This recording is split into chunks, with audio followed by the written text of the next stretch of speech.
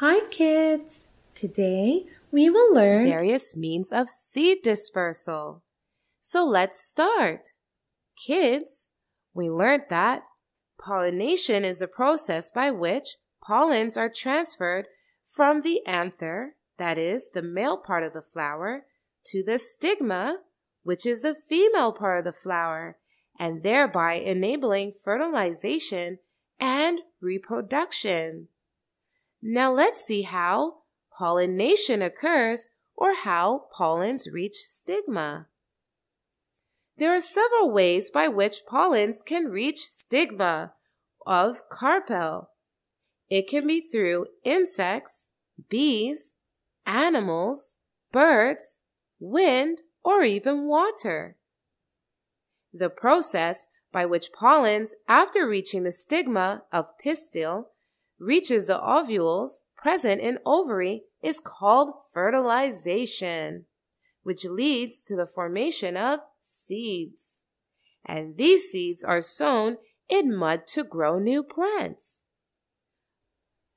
In our garden, we sow seeds of different plants to grow non-flowering plants, flowering plants, and fruit trees. When a seed is sown, it requires enough sunlight, mineral, salts, water, space, and air to grow into a new plant. If many seeds are sown at the same place or close to each other, there would be a tough competition among seeds for necessities. That is, soil, water, space, mineral, salts, and sunlight. And the strongest or fittest seeds win the fight for survival, or the fittest seeds would grow. Examples: many seeds fall from the trees, and there begins a competition among the seeds, and even between seeds and the parent tree for soil, water, space, mineral salts, and sunlight. So, plants need to produce a large number of seeds, as all seeds will grow into new plants. Only a few ones will grow into new plants. Some seeds are eaten away by birds or animals. Some are destroyed by wind or rain. Some seeds are even eaten by human beings. So seeds need to spread as far as possible from the parent tree or plant, and also at places where there's enough space for the seed to germinate or grow. And this process of spreading seeds away from the parent plant is called seed dispersal.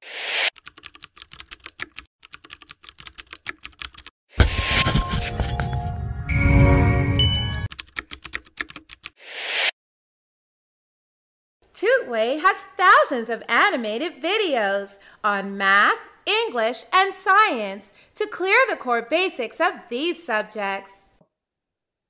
There are many means of seed dispersal. Let's learn about them. Wind. Some plants have very small and lightweight seeds. Such seeds are spread or dispersed by wind. Small and light seeds fly away with wind to distant places. Seeds can float on the breeze, or alternatively, they can flutter to the ground. The classic examples of these dispersal mechanisms include dandelions, which have feathery pappus attached to their seeds, so they can disperse to very long distances. Maples, which have wing seeds, flutter to the ground. An important constraint in case of wind dispersal is that a lot of seeds must be produced by the plant, as likelihood of a seed landing in a site suitable for germination is very less. Water.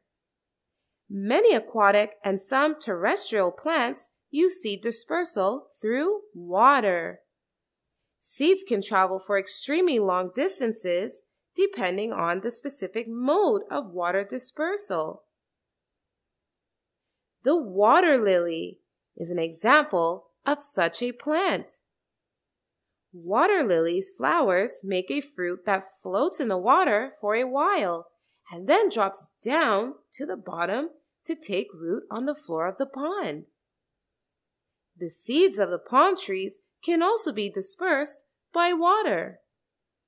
If they grow near oceans, the seeds can be transported by ocean currents over long distances, allowing the seeds to be dispersed as far as other continents.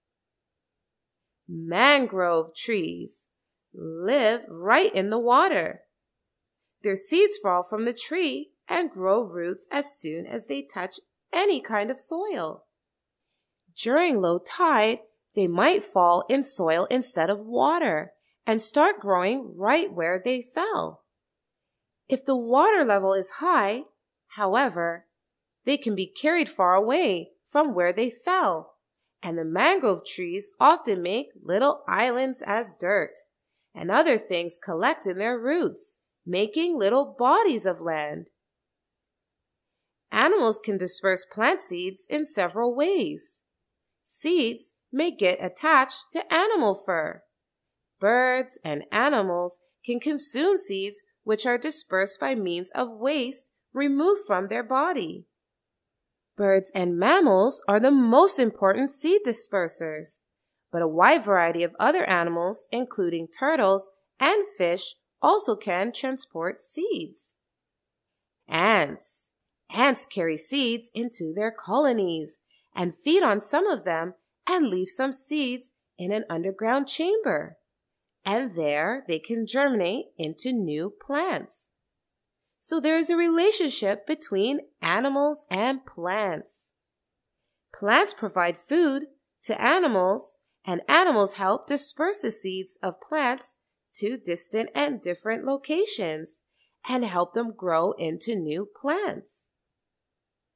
Many rodents, such as squirrels and rats, may also disperse seeds by hoarding the seeds in their hidden holes, which remain well protected from other seed predators. And some are left uneaten and grow into new plants. Humans may disperse seeds by various means, like seeds may get attached to human clothes, shoes, and vehicles, and get transported to distant locations. In some plants, seeds are spread by popping open their fruits suddenly. When they are ripe, that is, fruits explode suddenly when they are ripe. And this explosion spreads the seeds away from the parent plant to distant locations.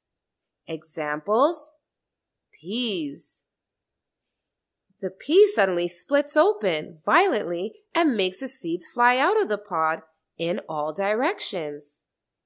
So kids, today we learned a lot about how plants disperse or spread their seeds to distant locations in order to grow new plants, and how animals and plants depend on each other, and how water and wind too helps plants disperse their seeds.